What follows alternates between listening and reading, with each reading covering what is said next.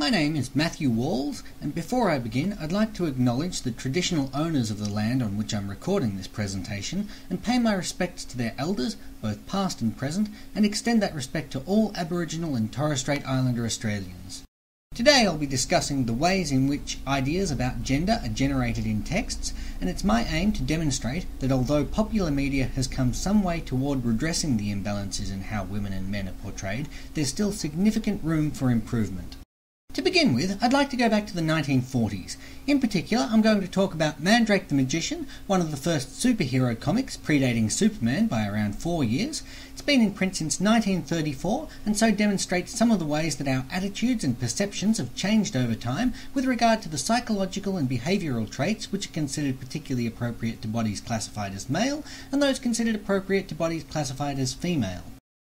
The specific example I'll be using is the story of Mandrake's visit to Amos Island, which first ran from October 6th to December 22nd in 1940. On this island, Mandrake encounters men engaged in what the comic refers to as the traditional tasks of women. The fact that the very idea of men cooking and cleaning is regarded as a strange sight tells us a lot about the expectations and prejudices of audiences at the time. Before long, the Amazons, for whom the island is named, arrive. Completing the reversal of expected gender roles, the women are the warriors and the ruling class, but the author is quick to show us how he feels about women in position of authority as the Amazon Queen immediately allows her emotions to get the better of her and gets into a fight with her sister over Mandrake. And it's up to Mandrake, possessing as he does the psychological characteristic of rationality which is claimed to attach to normal masculinity, to end the dispute. Unfortunately, Mandrake is still a prisoner. His first escape plan is simply to restore the natural order by putting the men in charge.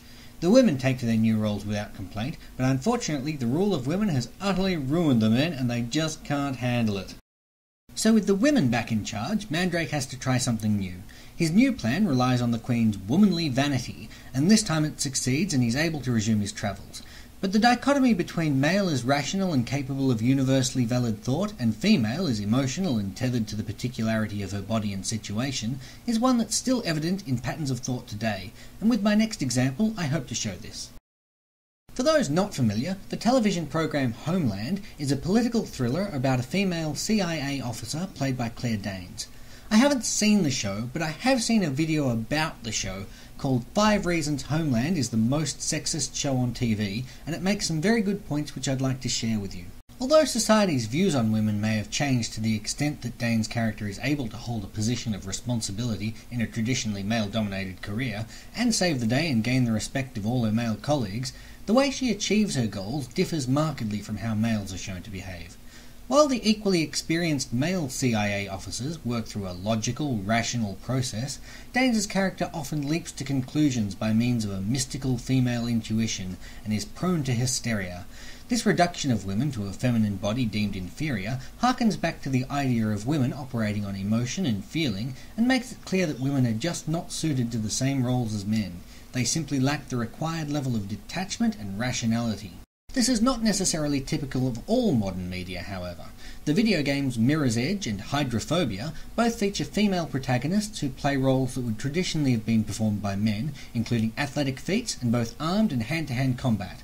Both games also feature male characters in support roles, providing the protagonists with information and situational updates from a secure location.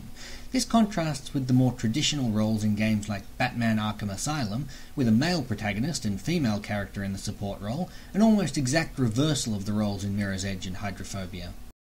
Our interactions with texts are crucial in our self-production as gendered subjects, and in recent times we are starting to see texts which provide a greater range of possibilities for what it means to be male or female, but as the examples of Batman and Homeland show, they still stand in contrast to the prevailing gender roles which remain to some degree consistent with those of the 1940s.